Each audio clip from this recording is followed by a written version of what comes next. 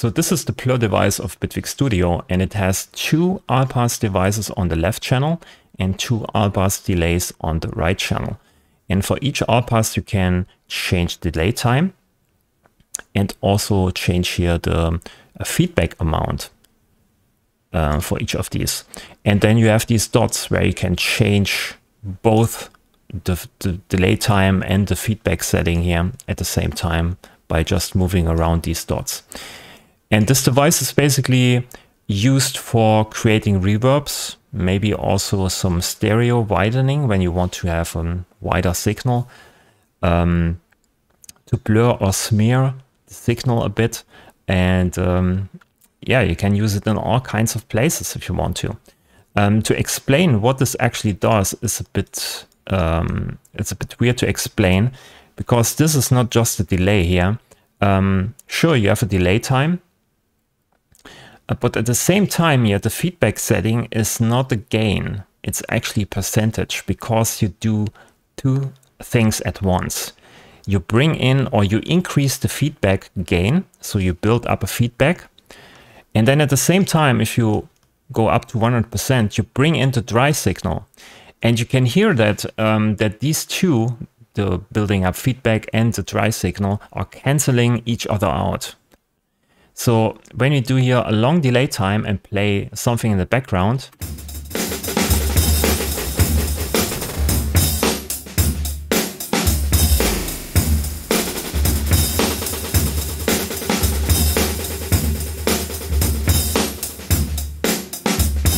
you can hear at 100% we don't hear anything at all. And if we bring this down slowly, you can hear a lot of feedback, but quiet in the background.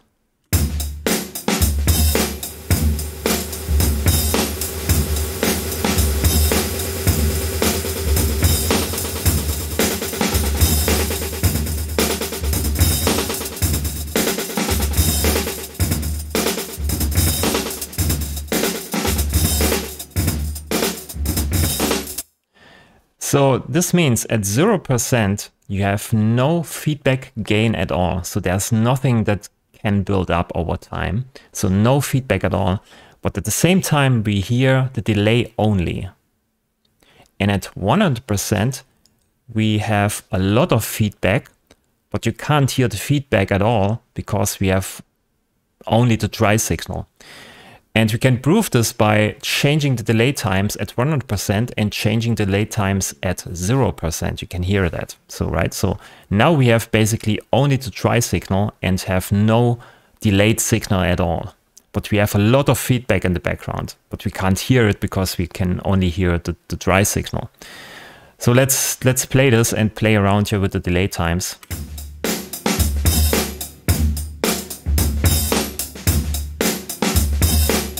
So no effect at all, right? So go back to 0% and then play around with the delay time here.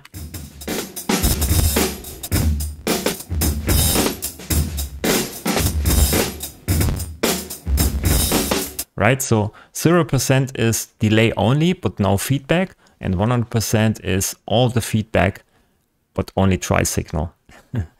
So it's two things at once at the same time, basically. And you can try to find here a sweet spot. It's usually around 75% or something like this, where you have building up feedback in the background, but a bit of dry signal in there.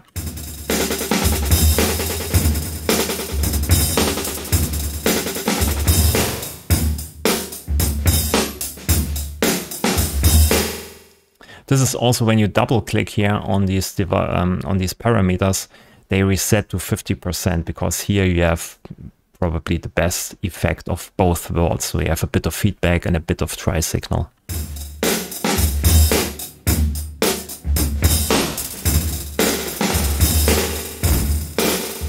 And if you do this for all these all-pass devices here at the same time, you can smear out the signal and you can almost hear that you can build a reverb out of this, right?